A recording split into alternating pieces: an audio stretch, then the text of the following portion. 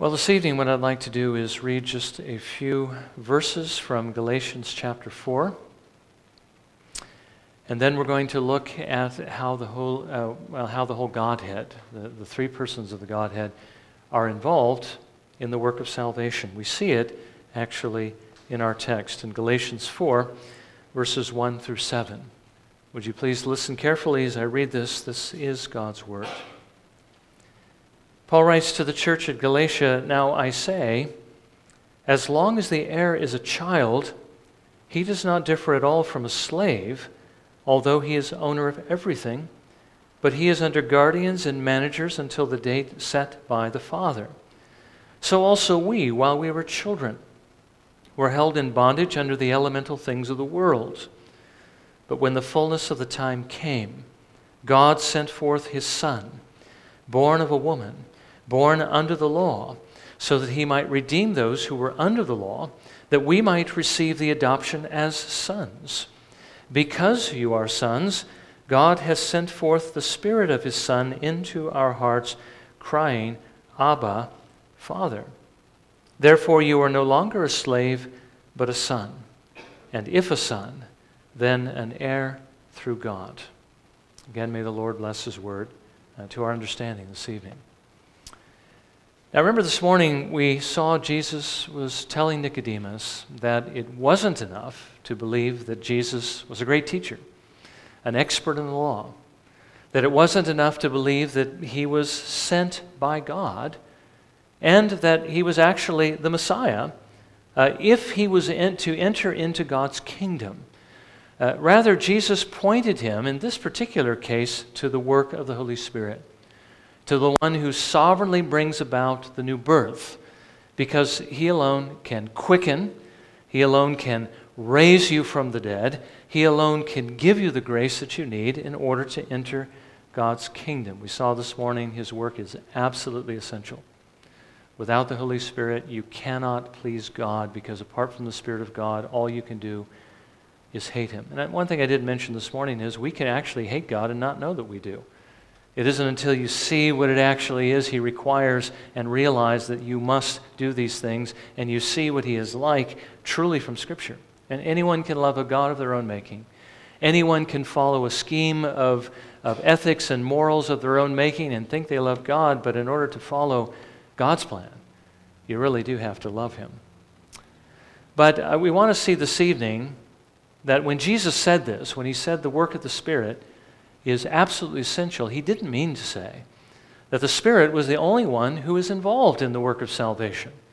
The Father has His part to play, the Son has His, and each of the persons of the Godhead has His. Basically, the Bible tells us each of the persons of the Godhead has loved you and has done something toward saving you and bringing you into His kingdom if you belong to them. And of course, the way you can know that is that you have the Spirit, you're walking according to the Spirit of God is fulfilling the law in you. Now, in our passage, Paul tells us about the situation that the Jews were in prior to the gospel, that they were under the guardianship of the law, that the law, the moral law and the ceremonial law, was basically a tutor or a teacher that God had given to them to show them their sins. The moral law convicts them of sin. Remember how the moral law written on stone can only condemn. It can't give life, but it shows you that you are condemned, not because there's anything wrong with the law, but because of our sins. It shows us we've broken the law and are liable to the judgment or the curse of the law. The ceremonial law was meant to point them to Jesus Christ, to show them that because they couldn't keep the law, they needed someone who would cleanse them from their sins. They needed the Messiah. So that's why God gave them the law in the first place. Now, that's the condition the Jews were under. The Gentiles were also under a kind of tutor. By the way, that would include all of us. If we weren't raised in a Christian household, if we're not Jewish and weren't raised according to Jewish tradition under the law and so forth, we were in this situation. We were also under a tutor. But it wasn't the written law. It wasn't the ceremonial system that we were under, but rather it was the law that God wrote on our consciences. like the written law, it showed us our sins. It showed us what we deserved for our sins. And it also showed us that we needed a Savior. But Paul goes on to tell the Galatians, and by the way, the Galatians were Gentiles, but the reason why there's so much of the Jewish religion that he's expressing in here is because they are under the influence of the Judaizers, who are Jews, who are trying to get them into the ceremonial system. Paul goes on to tell them that when it was time, God the Father sent his Son into the world, and the Son willingly came to redeem those who were his, those who would believe in him, so that he might send his Spirit to change their hearts, to work faith and repentance in them, so that he might adopt them into his family, that they might be saved. Now, what I want us to consider this evening is this, that if you belong to Jesus Christ, you owe your salvation to each of the three persons of the Godhead. Now, what I'd like us to do this evening is look at three things. First of all, salvation is the plan of the three persons of the Godhead in eternity. That, secondly, salvation is the work of the three persons of the Triune God, of the Trinity, in time. And so, you who know the Lord and receive that grace are to love and honor and respect and worship each of the three persons of the Godhead. So first of all, let's consider that salvation is the plan of the three persons of the Godhead in eternity. This is where we get into the decrees of God, into his absolute sovereignty. The redemption of your soul is really a part of God's eternal plan, of that which he has purposed to do from all eternity. It's something that the Father and the Son and the Holy Spirit have always wanted to do. You know, sometimes there's some debate going on as to which part of God's plan did he decide to do first, this part, or this part, and they try to work out some kind of a logical order. But we need to realize that the Godhead didn't just sit down at some point in eternity and make decisions. Let's create Adam. Let's allow Adam to fall into sin. Then let's save him and some of his children, including you and me, who have been saved by his grace. That plan is something they always knew that they would do. It is the eternal purpose of God. Now, this particular part of their plan, where they have purposed to save us, is often called the covenant of redemption. The agreement that they had, that each of them had to do a particular work in the work of salvation. Namely, that the Father would choose whom he would to save. That the Son would be willing to submit himself to coming into the world in order to save them by becoming one of us. And that the Spirit would submit to the Father and the Son to apply the work that the Son actually did to save them or to save us. Now we see something of this in Ephesians chapter 1. In verses 3 through 6, Paul tells us that the Father is the one who did the choosing. And I want you to notice that he did this before he had made anything. He did it before the foundation of the world. Paul writes, "Blessed be the God and Father of our Lord Jesus Christ, who has blessed us with every spiritual blessing in the heavenly places in Christ, just as he chose us in him before the foundation of the world, that we would be holy and blameless before him. In love, he predestined us to adoption as sons through Jesus Christ to himself, according to the kind intention of his will, to the praise of the glory of his grace, which he freely bestowed on us in the beloved." Boy, Paul says a lot in those few lines. But basically what he's saying is this: if you're a believer here this evening, he chose you. That's the reason why you believe. He says that he chose you before the foundation of the world. That is, before he made the world, he chose you in eternity. He tells you here that his choice was not based upon anything that you would be, the kind of person you were, the way you would look, particular gifts you had, or even anything that you would do. But it was based solely on his love. In love, he predestined you, according to the kind intention of his will, not what was in you, but what was in him. And he chose you that you might glorify him for this grace that he has shown you in Jesus Christ, this free gift which you didn't earn, which you did not deserve. He chose to make you holy. He chose to make you blameless in his Son. Notice he didn't choose you because you would become holy, because you would make yourself holy, because you would choose Jesus Christ and become holy, but he chose you that you might become holy in his Son, so that he could adopt you into his family and that he might bless you with every spiritual blessing. That's tremendous treasure that God has given to you and me, and we do not deserve it. So that was the Father's part in this covenant of redemption. He would choose whom he would save. Now in verses 7 through 8, Paul tells us what Jesus did in time because of this agreement. Now we do have to understand, and we're going to look at a passage that actually talks about what they agreed to prior to his coming into the world. But what Paul expresses here is based upon that agreement. And again, I'm drawing this part out because it's in the same text in Ephesians chapter 1, in verses 7 through 8. Paul writes this, "In him," that is in Christ, "we have redemption through his blood, the forgiveness of our trespasses, according to the riches of his grace, which he lavished on us." In this covenant of redemption, this plan that has eternally existed in the Godhead, the Son of God agreed that he would come into this world as a man, that he would shed his blood, that he would die for you, and all by his grace, that he might pay for your sins, that God might forgive you. Jesus basically agreed to come into the world and to do it all, to do everything that you needed, really leaving nothing left out. That's why we say that Jesus is the surety or the guarantee of the blessings of the covenant. His work guarantees it all, and all you need to do is trust in him. Now in Isaiah 53, verses 10 through 12, we do read about this agreement and the Father's promise to reward his Son for his agreeing to do this and carrying it out. Again, a very familiar passage speaking about the servant of the Lord that clearly is the Lord Jesus Christ. Isaiah 53, 10 through 12. "But the Lord was pleased to crush him, putting him to grief. If he would render himself as a guilt offering, he will see his offspring, he will prolong his days, and the good pleasure of the Lord will prosper in his hand.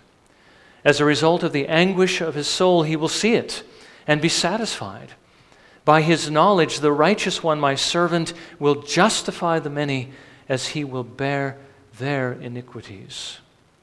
Therefore I will allot him a portion with the great, and he will divide the booty with the strong, because he poured out himself to death and was numbered with the transgressors.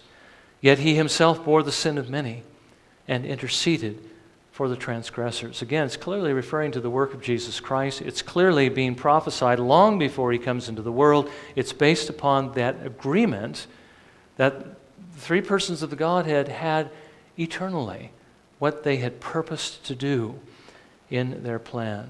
So the Father has his part in choosing. The Son eternally agreed that he was going to come into the world and give his life.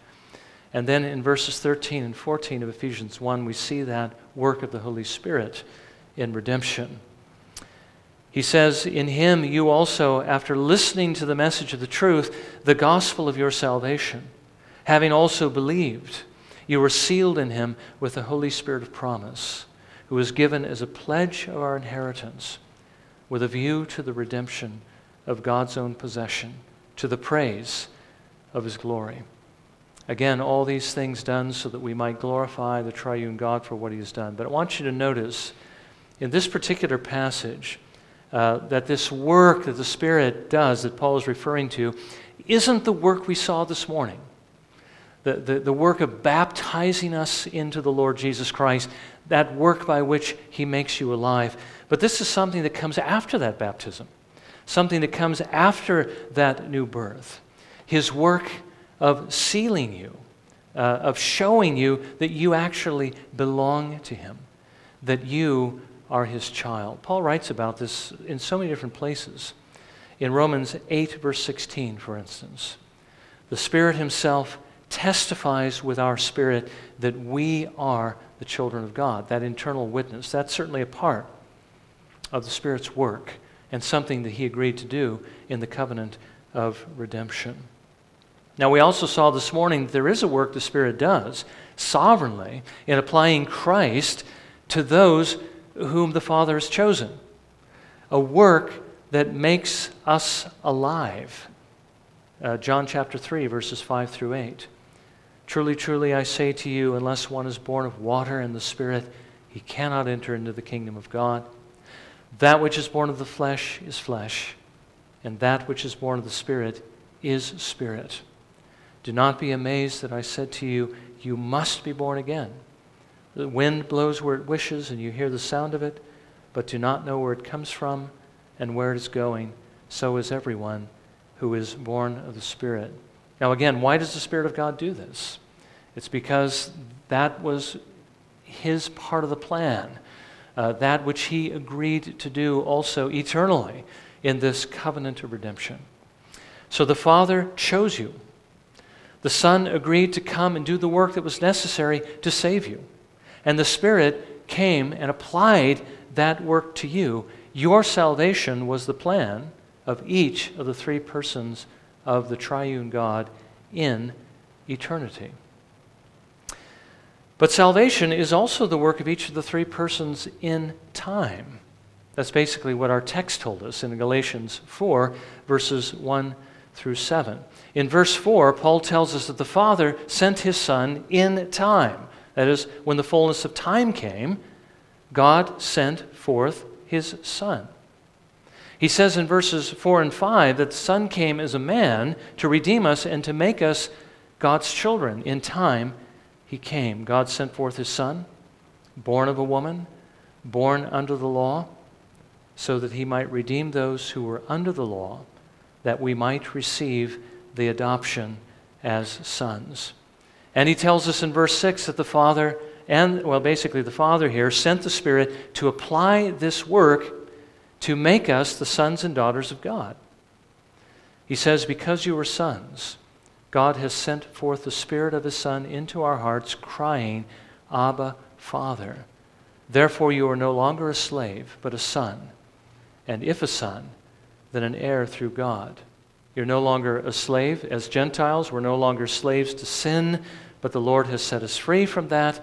He has made us holy by putting the Holy Spirit into our hearts and giving us a desire to walk in his ways. That shows that we are sons, not just by name, but also by nature. And I want you to notice again, Paul here is not emphasizing the work of the Spirit by which he makes us alive, but rather he is emphasizing the Spirit's testimony that we are sons and daughters. And by the way, I believe that testimony, as I mentioned before, is an internal testimony that convinces us that we are children of God, but he doesn't just tell us that we're children.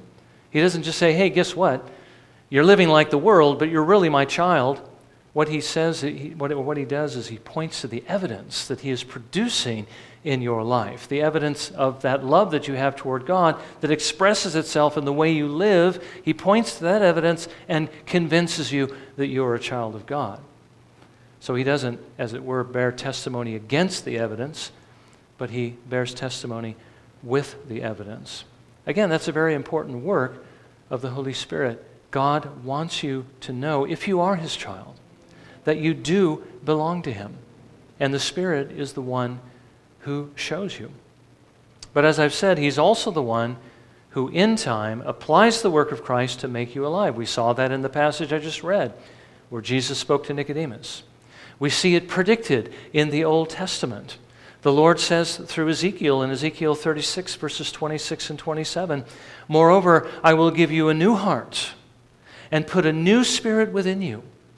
And I will remove the heart of stone from your flesh and give you a heart of flesh. I will put my spirit within you and cause you to walk in my statutes. And you will be careful to observe my ordinances. In other words, I'm going to change your disposition towards my law.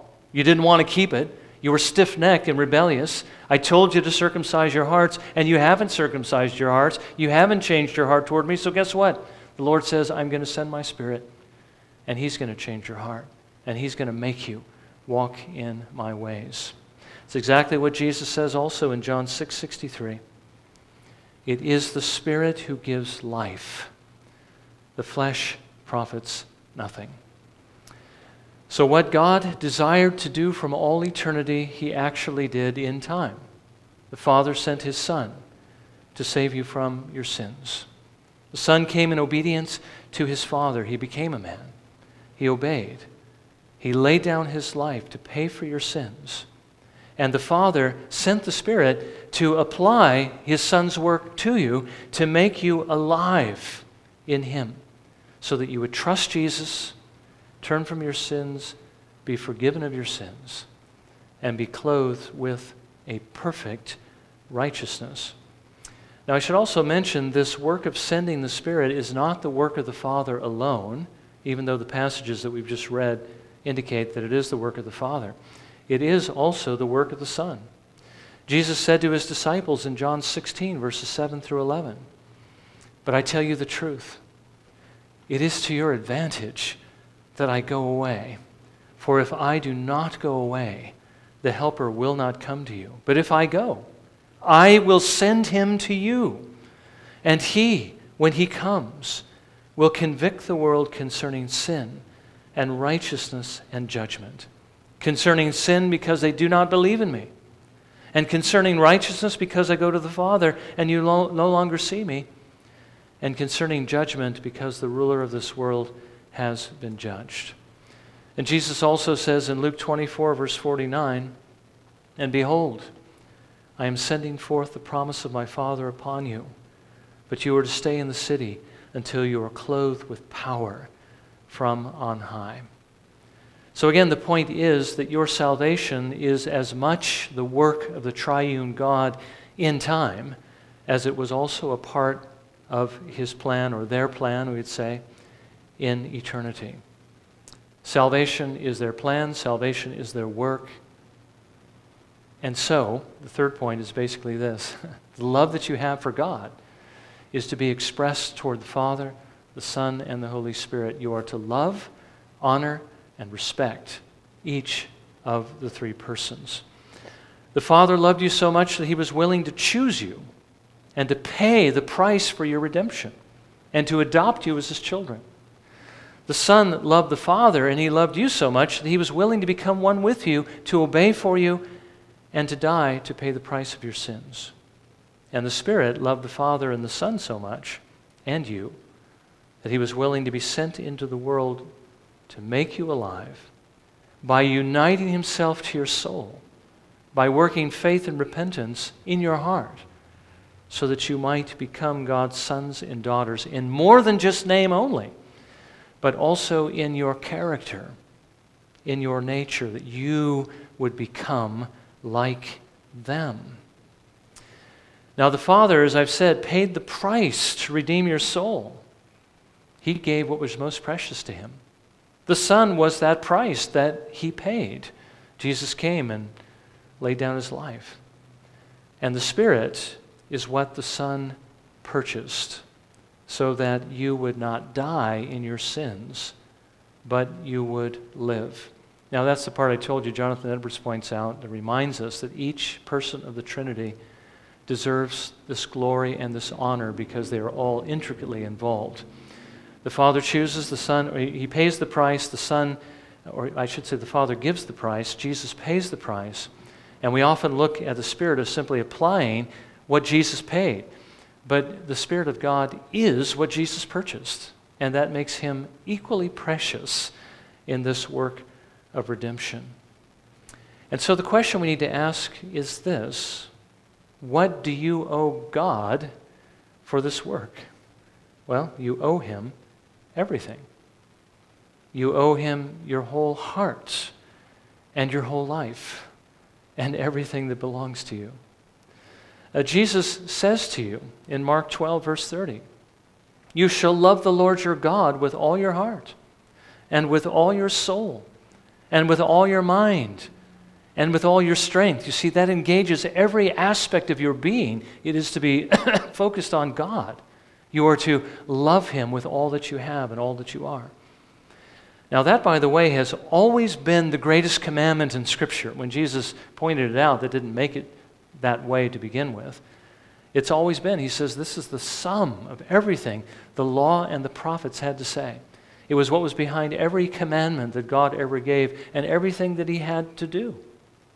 The sum of everything. But here's the point. You see, before God did His work of redemption, before He did what we've just looked at, you could not do this. But now you can, if He has redeemed you. Remember, God gave His Son to purchase His Spirit so that He might give His Spirit to you so that you could do this. And now that you can, this is what He wants you to do. This is what He calls you to do. Now, loving God in this way, as I mentioned before, is more than just, having warm thoughts about Him, even just speaking respectfully about Him. Sometimes we think of it as like, when I hear the name of God, I hear the name of Jesus, my heart feels warm and fuzzy. And that's what it means to love Him in this way. But that's maybe a small part of it, but not the totality. It means more than just having warm thoughts. It means more than just meeting with Him, and with others who love Him on the Lord's Day to worship Him. It means more than just meeting on a Wednesday for a Bible study and prayer. It means giving yourself completely to Him and holding nothing back. It means to serve Him with all your whole heart and life. Paul writes in 2 Corinthians 5, verses 14 and 15, "For the love of Christ controls us, having concluded this, that one died for all, therefore all died. And He died for all, so that they who live might no longer live for themselves, but for Him who died and rose again on their behalf." By the way, that love of Christ, what is that? The love we have for Christ, the love He has for us, it's really referring to the work of the Holy Spirit. Remember how Paul says, don't be drunk with wine, but be filled with the Spirit? When you're filled with the Spirit, you're filled with His love. When you're filled with His love, that love controls you. And when that love controls you, this is what you do. You don't live for yourself any longer, but you live for Him who died and rose again on your behalf. So the Father chose you. Jesus died for you. The Spirit raised you again to life so that you would no longer live for yourself, but that you would live for Him. Now, is that what you're doing? Are you living for Him with all that you have? If you're not, why aren't you? Hasn't the Father shown you enough love in giving you His Son? Hasn't the Son done enough in laying down His life for you to save you from hell? Has the Spirit not given you a clear view, a clear sight of the love that the Father and the Son have for you? Has He not worked this love in your heart? Well, as we saw this morning, if He hasn't, then pray that He would. Because you're never going to be able to give yourself to Him in the way God calls you to unless you have the Spirit of God. You're never going to be able to trust Him. You're never going to be able to repent. You're never going to be able to live the way He calls you to live unless the Spirit's work is going on in your soul. Those who are in the flesh cannot please God. Those who are in the Spirit, only those who are in the Spirit can.